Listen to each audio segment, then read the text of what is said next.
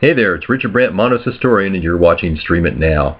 January 15th for Netflix will be the equivalent of that day when you haul down your tree and finally drag it to the curb. That's the day many of the Christmas movies on Netflix are expiring. Most prominently, Chazz Palminteri's Noel, featuring Alan Arkin, Paul Walker, Penelope Cruz, and Susan Sarandon.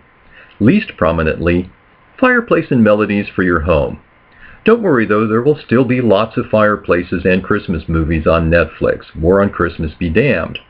But some of the other titles that will be expiring include Florence Henderson in The Christmas Bunny, William Shatner in A Christmas Horror Story, Christmas is Here Again, an animated story with the vocal talents of Jay Leno, Kathy Bates, and Norm Macdonald, Christmas Miracle at Sage Creek, a Christmas Western featuring Kill Bill castmates David Carradine and Michael Parks, The Heart of Christmas with Candace Cameron Bure, The Perfect Gift with Ruben Stoddard, So This Is Christmas with Vivica A. Fox and Eric Roberts, because of course it just isn't Christmas without Eric Roberts, and Dean Cain in The Three Doggeteers.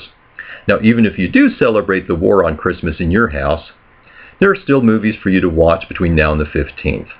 There's the indie thriller About Scout with Danny Glover, Toni Collette in Angel in the House, Being Ginger, a documentary for the red-headed stepchild in All of Us, A Good Rain Knows, a romantic story from China, Kristen Bell as The Lifeguard, Loving Annabelle, a tale of forbidden love. Seriously, it's against school regulations and everything. Tony Hinchcliffe, One Shot, a comedy stand-up special that was shot all in one extended take.